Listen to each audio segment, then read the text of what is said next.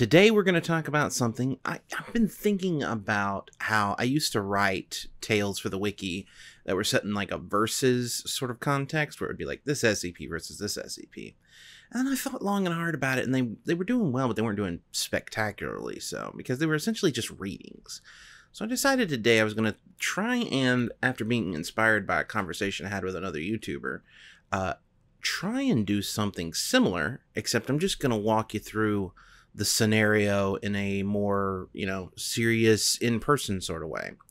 So today, we're going to talk about how the U.S. military would deal with SCP-096. So the very first thing we have to think about is, when we talk about SCP-096, which canonical representation of it is there? And out of the details that we have, what does that mean the SCP will actually be capable of doing?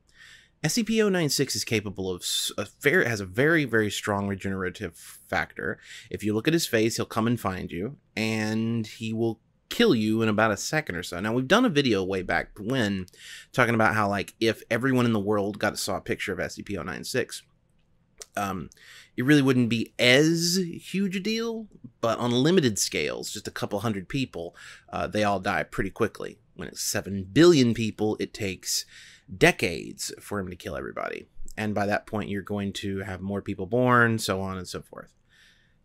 But the U.S. military is going to use every tool at its disposal. So assume for a second that in our context of this is our scenario. The SCP Foundation either doesn't or just stopped existing. Every facility, every cage, every employee, every single bit of knowledge they have about SCPs, poof, gone. And all that's left are all of the anomalies. Now the U.S. military uses a number of weapons in active service. We're going to probably work from, say, the U.S. Army or a National Guard standpoint. Now, the thing that's important to remember here is that U.S. military can't technically act on U.S. soil for domestic, policing. So the first responders are going to be the actual police before they realize that maybe this is a little outside the scope of what they can do. And they're going to be using small arms almost exclusively. Small arms on SCP-096 can slow it a little bit, but that's the most you're going to get out of it. Like, you can knock all the meat off of his bones and still his bones will be fine. His bones are not necessarily indestructible. They are, as far as the SCP Foundation knows, indestructible, because they've never managed to be able to cause any damage or permanent damage to them. But the rest of him is very destructible. So, also in context, we have to think about what that means for his, joints. So is the cartilage and stuff that connects his bones to other bones indestructible too? It's a good question to ask. For our sake, we're going to assume so, and that it can continue to move without flesh and meat, for example. The police would probably send in their SWAT teams, everything that they could possibly muster, and shoot it a lot. That's what police do with things they don't understand or things that scare them. After a while, they would all probably be dead because they wouldn't have the time or knowledge to know that you can't look at its face, and they would all have looked at its face, and it would go one by one and kill them. And at this point, wider society is going to learn about this threat. It's going to be on the news. There'll be a hashtag, cancel SCP-096 party. Or, I'm sorry, Shy Guy. Cancel the Shy Guy party. And lots of thoughts and prayers from politicians. And then we will move into the military response, because the military will almost certainly realize that this is not something that domestic police can handle, and they'll start working on solving the problem as best as they can. We're going to see an upgrade in the arms used against this thing, but none of it's going to matter. I could list off, the active service. So see, the U.S. Army uses the Sig Sauer Model 17 modular handgun system. Yeah, I mean, but the modular none of it's going to matter, because these are not the calibers we're talking about are not going to solve the problem. There's not enough power, there's not enough force behind these bullets. So they're going to upgrade. Now, Infographics Show did something recently talking about the most powerful guns that the U.S. military has available. The traditional, like, still smallish arms. None of these, it's not going to do anything. The caliber is not high enough. There's not enough force. So we would move to bigger guns, the biggest things that we can think of. And while there are still cannons available, most of them couldn't be brought to bear on a land target. Some of them could. You could get howitzers and that kind of stuff going on. But by and large, you're just going to see boom, boom, boom.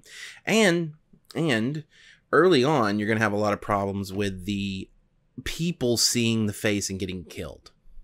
I say early on because eventually people are going to figure out what's going on and stop it. Like, U.S. military is not made up of a bunch of idiots. They will figure out that you can't look at its face, or that if you look at its face, you're dead. That will be something that is determined fairly quickly, although you could lose a couple hundred to thousands of people before that clicks. But it will click before any widespread problems. Now, issue here is the press covering it, of course, will cause all sorts of problems when people see its face on news. So purging that will become its own thing. But we're not focused too heavily on that yet. What's going to happen is the U.S. military will upgrade and upgrade and upgrade, because it's going to keep killing, and they're not going to be able to stop it. So eventually they're going to start dropping the biggest bombs that they can drop on it, the conventional warheads. And then, yes, the next possible option will move into nuclear weapons. Now, this is the problem, and this is what the SCP Foundation is supposed to teach as a lesson, right? Destroying things you don't understand and that don't follow the basic laws of physics doesn't make sense.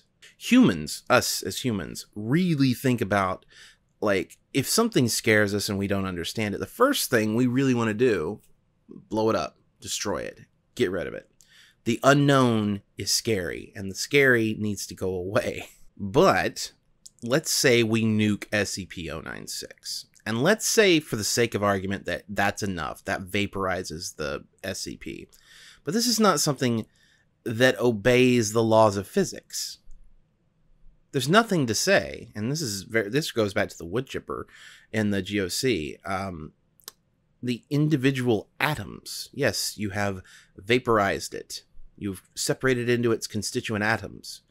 But it doesn't obey the laws of physics. Those constituent atoms might move on their own towards targets anyway, and do the exact same thing that they would have done if they weren't separated out into constituent atoms. So in the end, when you're dealing with something that doesn't make any sense, believe it or not, and we could talk about the cost of this too, like the handgun rounds, those are pretty cheap. The big high caliber cannons, those are significantly more expensive. Conventional bombs, hundreds of thousands to millions of dollars. Nuclear bombs, millions of dollars. Intercontinental ballistic missiles, delivery systems, millions of dollars. The lives of the people who are lost in this engagement, you know? But there's one solution, and it's very good, and it will cost almost nothing. And that's a opaque bag over its head. That's it. That's all you need to do. Once you understand how it works, once you understand how SCP-096 works, all these guns, all these bombs, everything makes no sense at all. You just put a bag over its head. You know what it does. You know how to cordon it off. You know how to keep it out of the media. And by the way, the media is not that dumb. Let me be clear here.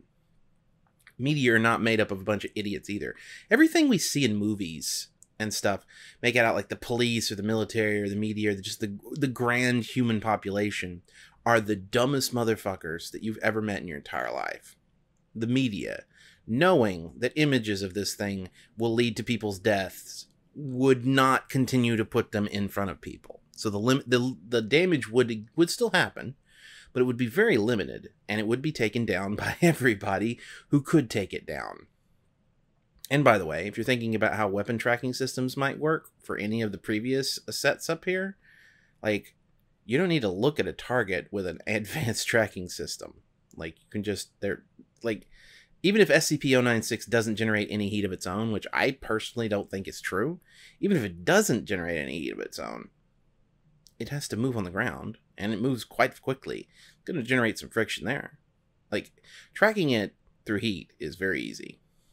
Anyway, that's it. I just wanted to talk a little bit about how how would the U.S. military deal with the SCPs that we interact with. And if you like this kind of video, let me know down in the comments down below, because this is the kind of thing I'm thinking about doing more of, like with other SCPs. Like, how would society deal with SCP-049 and so on and so forth. And then hit the subscribe button, and then hit the notification bell next to that so you're notified when I upload new videos. I say this every time now, but I don't want it to get lost in the shuffle. Hitting the subscribe button is super important, especially if you enjoy this kind of content. You want to see more of it. It'll show up in your feeds and all these other things, you know, most of the time, as long as YouTube's not fucking up. And then head on over to patreon.com/TheCimmerian and pledge at any level like everybody here on the screen already has, including Dr. J Redacted and Vivi, who have both pledged at $100, and Morgan, who has pledged at $40. It's nice to know that I'm not alone out here, and I will see you all again on Thursday.